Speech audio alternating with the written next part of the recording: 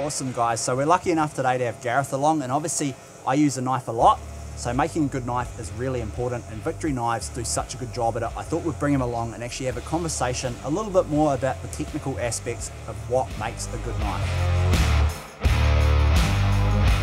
So we've got a bunch of really awesome knives from Victory Knives here. So obviously the first thing for me, Gareth, is asking a little bit about the story and how Victory Knives started, and then also the difference between making a good knife and a great knife. Well, Victory's a New Zealand owned business, and we've been New Zealand owned since 1927. There's actually only been 4 owners of the company in that last 97 years, which I'm lucky enough to be one of, and a business I'm really passionate about. I think the question around what makes a knife in terms of quality is steel and the treatment of the steel. How do you get it to the right hardness to be able to hold an edge but also to take an edge? So our process at Victory is like, you know, Nana's old cake. We haven't changed it for a number of years. Yeah. We bring in steel from Germany. It's the same manufacturer of steel who do all of the other major brands that you might see in the meatworks or in a butcher shop. We bring it into Victory, and then it's the treatment process that we give it from there to try and get the right hardness of steel to obviously make a good quality knife. Awesome. So how important is that hardness? So hardness is kind of everything. So you're changing the microstructure in the steel. We heat it up to 1050 degrees for 20 minutes in our forge. We're only doing 2.5 kilos of steel at a time. Every single knife is actually fully heat treated from the tip of the knife to the tang, which is inside the handle, and very much tested all the way through to make sure that it's within the range that we're looking for. Any problems from a QC point of view is generally always because of heat treatment. Awesome, awesome. And when we look at the knife roll down here, we've obviously got a couple of different handles. So if we pull a couple out, we've obviously got the Pro Grip style handle, and then we've got, say, more our groove knife handle, or a little dotted handle that we've got here. What's the difference between those, mate? So the original Victory handle, I guess, is the white 115 with the dimples or the bumps on it.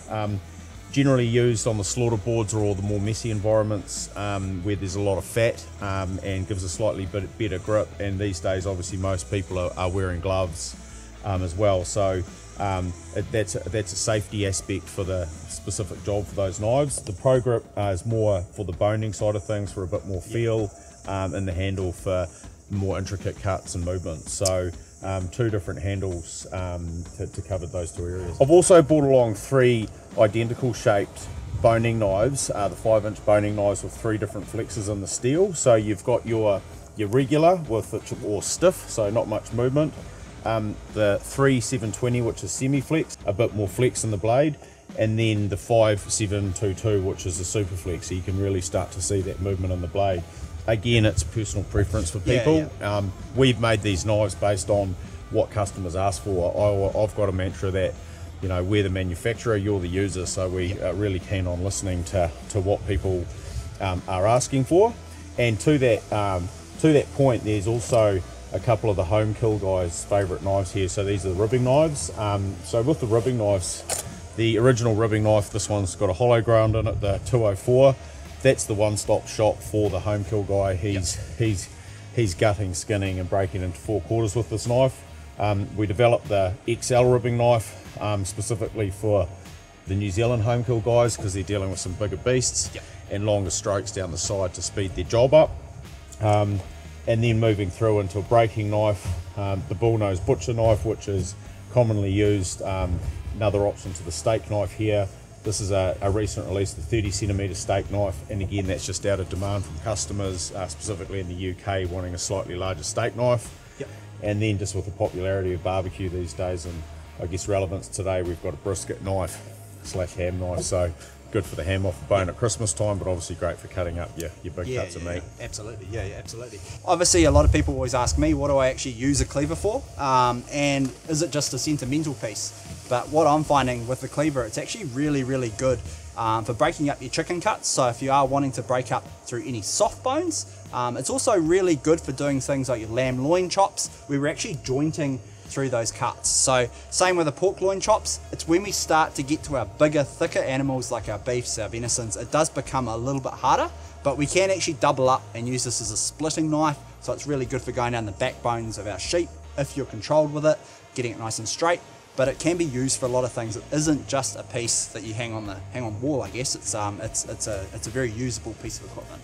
Yeah, and a knife that I'm super proud of, James. This 97 years to make our first cleaver.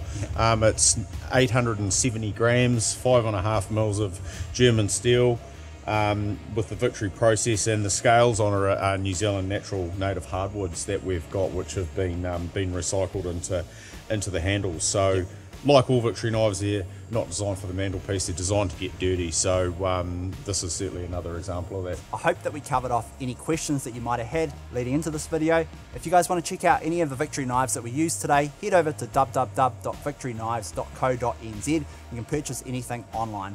Thanks again for watching, guys. Appreciate it.